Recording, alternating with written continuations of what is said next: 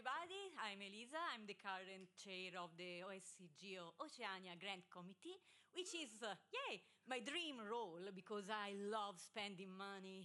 Yes. So here it's a nice little roadmap of our grant program. It all started in 2018 with the first Melbourne conference. The traveling grant there was so well run that we are still using basically whatever they learn, and it was very successful. So that led to other traveling grant program. I won the 2019 in Wellington, actually, yeah. And also other related events to the conference, like doing kids-friendly events so parents can come and attend the conference without having to pay expensive daycare. Or we had the tree planting programs to offset our carbon footprints of the conference, supporting women in special breakfast. We're still there tomorrow.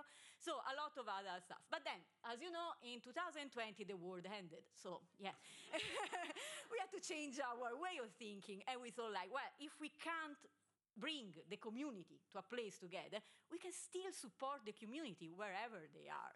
So that's how the microgrant program was launched. So the aim of the program is to support local groups or individuals in funding events or even activity that are related to the OSGeo community. So that was actually very well received, way more than I expected, and it prompted us to do more. So that's how the grant, the new grant program was launched. Oh, yeah, I still have time, so I can speak about that. And now I'm going to show you what it is. So why it was launched, why we thought about that? Because microgrant was very well received, but we noticed that a few groups that were really active in the community, and we thought, like, well, they might enjoy having a secure budget for the year, and then we thought, well, and we might even support more, even bolder initiatives. So that's are the tiers, that we have right now. Our microgrants still going strong. They are the easier to apply for everybody. You don't have to be an OSGeo member to do that. Just do something awesome in your community and contact us, and we'll give you money. Easy, eh? It's okay, Alex. Don't breathe.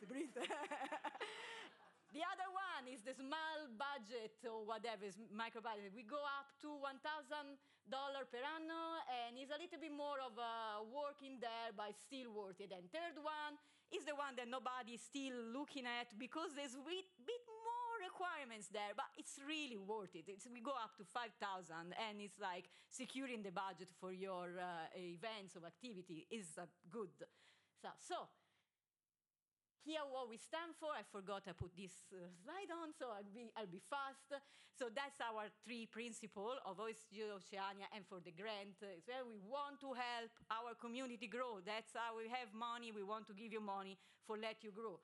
We want to enable participation. TGPs are part of they're a big part of our grant community, and spreading awareness would be good to have people getting involved a little bit more with the community. So yeah, get some money, do some events, come back to us and help us.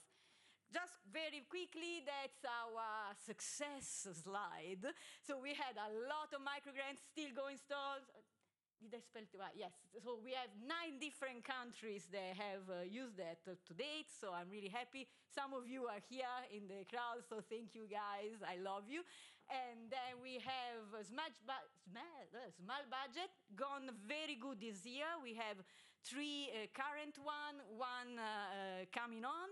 And finally, our big success, we have the GeoGeek Perth group that actually did amazing legwork, and they have the first big grant, and they're doing so well, and we are really happy. Woohoo! Okay, 30 seconds to show you the amazing people around what we have funded up to now, and to ask you a very big question. Why you're not a member? So come and help us. If you are interested in volunteering with the grant committee, if you want to spend someone else's money for a good cause, speak with me.